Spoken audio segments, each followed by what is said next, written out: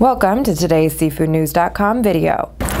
Sysco Corporation announced a deal to acquire fresh and frozen seafood distributor North Star Seafood. The deal adds North Star's $128 million in estimated annual sales to Sysco's multi-billion-dollar broadline food distribution business. All of North Star's employees and management will remain in place under the deal. Financial terms of the agreement were not disclosed. North Star supplies high-quality fresh and frozen seafood to a local combination of wholesale, cruise, export, and retail customers throughout its home state of Florida. This is Sysco's second major acquisition announcement this week.